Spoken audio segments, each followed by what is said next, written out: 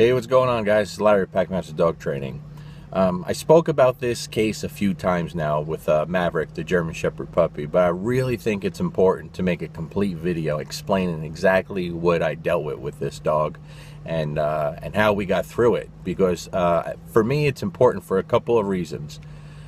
For one, it shows the power and the effectiveness of good e-collar training. It shows just how much you can benefit from this tool when it's taught and used properly. Okay, the folks that refuse to use this tool, they're just missing out, and it can help dogs in so many different ways that I even found a new way with this dog that I never really thought about before. Okay, and the other reason is you have to realize that there's more than one way to do things, and also you're going to run into problems that are going to stump you. If you're a dog trainer, every now and then you're going to get a dog that really stumps you, and this was tough. This really kicked my ass, and you know, I was miserable for a good week and a half, almost 2 weeks, as long as it took to get through this.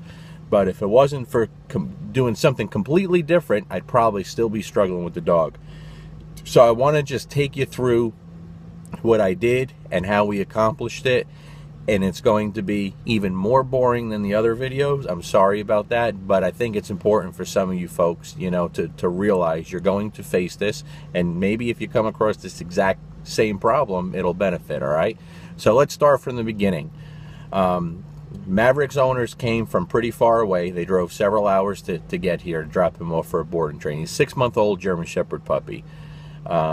What I found out later, after I talked to the owners after I was having problems, they took him out of a pretty bad situation. You know, they found him on Craigslist, and when they went to see the dog, it was really horrific conditions, and they're big-hearted people. So instead of leaving him and saying, no, we're going to go get a well-bred dog, they took the dog because they couldn't leave him in the situation he was in. So, you know, they're good folks. They're good folks, big-hearted people, good people, so my hat's off to them.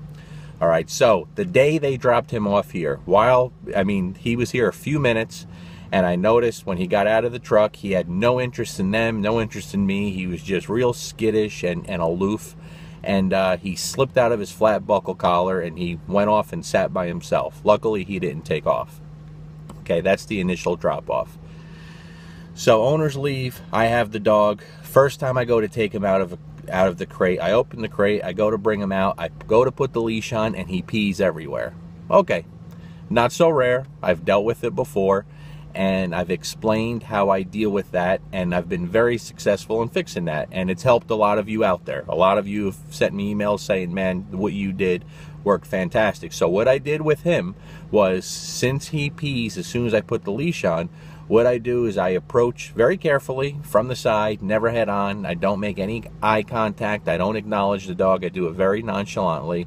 I let him see and smell that I have some really good high-value food in my hand, and I place it on the floor in front of the crate where he can see and smell it about 2 or 3 feet. Then I open the crate, and normally most dogs will go straight for the food, and while his nose is down on the food and he's eating, I quickly and gently slip the leash on and take him out. Well, with Maverick, like with most dogs, it worked right away. He stopped peeing, so it worked fantastic, and it usually does work right away. Well, it worked great for a day or two, okay? So after that first day or two, what he decided was, the second I would come out, the second he would see me, he would just start peeing. I mean, completely empty his bladder in the crate, okay? Not because he was excited and happy to see me. He just became very uncomfortable. His back would hunch a little bit, and you could tell, like, he just couldn't help it. He could not hold the pee. He would release it, and I mean empty. There was nothing left. It was horrible. So I spent that first week and a half to 2 weeks just constantly washing his crate. So what I had to do was, I had to keep his crate by one of my garage doors, and when he would pee, I'd have to just pull it outside with him in it at times and just hose it out and clean it and then get him out. And I did this constantly, and believe me, I was miserable. I was one pissed off son of a bitch. It was hard to deal with. But guess what? You can't get mad at the dog. You can't show the dog you're angry, because it'll just get worse. So while he's sitting there peeing everywhere, I have to just ignore it. Nothing I can do. And I did I tried everything I know of doing to help this dog. I mean, everything. The odd thing is, once he was out and we were training and working, he's a little superstar. Fantastic. Loves to work, loves to interact with me. Couldn't be any better. But yet, in that crate, when I approach, he's a mess. And then even once I had him out and he was doing great, when I go to put him back in and take the leash off, same thing. He becomes very uncomfortable, and if there's anything left in his bladder, he'll pee going into the crate. So it was pretty bad. I kept trying everything under the sun. Everything I could think of, I tried. I used my dogs. I sat with him for an hour at a time next to his crate, just reading and getting him comfortable with me. I fed him through the crate. I dropped food in there. I mean, you name it, I did it. I did it all, and nothing worked. And I was at my wit's end. So I decided to try something completely different. What I did was, I had his e-collar on him, and I let him drink plenty of water, and I put him in there, and I let him stay in there for a long time. You know, long enough. I don't mean like for a day or nothing. I just mean long enough to where I know he'd have a full bladder and would have to go out, because I didn't want false results, okay? I wanted him to have to pee. So what I did was, from in the house, with his e-collar on, he's in the garage, in his crate, I went right to his working level, which is very low on his mini educator, very low level, single digits. And he works great. He is already trained with the e-collar, already conditioned. So that's important to understand, guys. I didn't just put an e-collar on him and start pressing it. He understands the e-collar. It's important to stress that. So then what I did, from inside my house, I tapped the e-collar. I waited about 10 seconds. I tapped it again. I waited 10 seconds and tapped it again. So I did this a few times before I entered the garage. And what I was hoping was that that tap with the e-collar would get his mind thinking, get his wheels turning. Because, see, normally when he feels the tap of the e-collar, he knows, okay, that means pay attention to me. What am I asking for? He's very in tune to that, and he understands it. So when I walked out to the garage, guess what? He wasn't hunched over. His ears weren't back. His ears were straight up, sticking out of his crate, and he was looking at me like, okay, what do you want? I'm ready. And I was like, okay, this is fantastic. So as I approached him, I would tap and then throw some food towards his crate, his kibble, because I was kind of far away. So before I can get close to it, I literally would tap, throw some food. And as I got closer, I would tap the e-collar, drop some food. I walked straight to the back door. I opened it. Okay, picture this in your head. I opened the back door. He's fairly close to it. It leads to my yard, which is fenced. I'd walk back with my side passing his crate. Not to him, passing it. So it's on my right side. I tap the e-collar, I drop food, and as he goes to eat it, I open just the top latch on the crate, and I kept walking. Now on the way back towards his crate, going towards the outside, towards the door, again, I tap and drop food, and very quickly open the bottom latch and walk right outside. Guess what? No pee. He didn't even think of peeing. As a matter of fact, he came out like a little bullet and was ready to go and was sitting in front of me waiting for, you know, what was next. Man, I was blown. I was so happy. I can't explain to you how happy I was. Let me explain something to you guys. With all the dogs I have trained over the years, and I've done a lot of videos, you guys have seen a lot of different dogs, I never, ever, I'm very rarely, ever really satisfied or happy with the work I do. Very rarely. I mean, very rarely. I have very high standards for myself, and I'm hard on myself.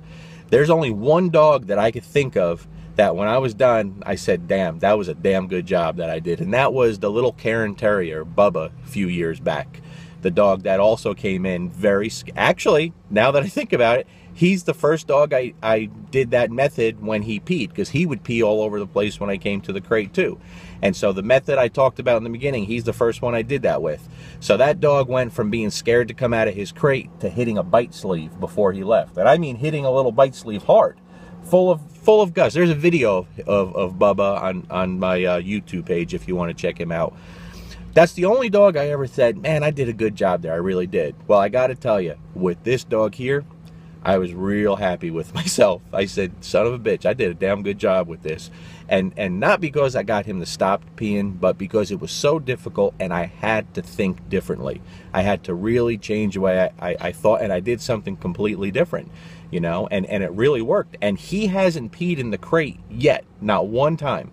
Not one single time. Now, with that being said, if I go to put the leash on him outside or put the e-collar on or take it off, he will still pee a little. As a matter of fact, if you go back and watch the last video I did with him working his obedience, when I took the e-collar off, when he was on top of the crate top, the plastic crate, when I went to take his e-collar off, he peed a little bit. So if you see towards the end of the video, he's usually real fast jumping from place to place. He was hesitant, and I had to tell him a few times, and I didn't realize it at first, but he had peed a little on the crate. That's why he didn't want to go up there. So if you watch that video, pay attention to that. I'm not worried about that. He will get over that. That we can combat now and take care of. But the big job is done, and I'm truly, truly excited. But I think it's important that I share that, because I think it's important when all trainers stumble across something that works in a difficult case, we got to share it. You got to share it with each other, because too many people see other trainers as competition. I don't look at it like that. You know, the more information we can share, the better for ourselves, but the more dogs are going to be helped. Like I told the owner, I'm very, very honest with owners, and I told the owner about this dog, and I told him I'm at my wit's end, man, I'm pissed. I mean, this is ridiculous. But at the same time, he even offered to come pick him up. I said, no, that's not necessary. I just need to vent and let you know what we're dealing with. And what I told him, if this dog went to the wrong trainer, it would have been bad, because somebody would have been rough with this dog, because it would have been easy to do, because he could push your buttons, okay? So again, the message behind this video, when the e-collar is taught properly, if this dog didn't understand that language already, I couldn't start tapping buttons, because if I would have, the dog would have been worse off than before.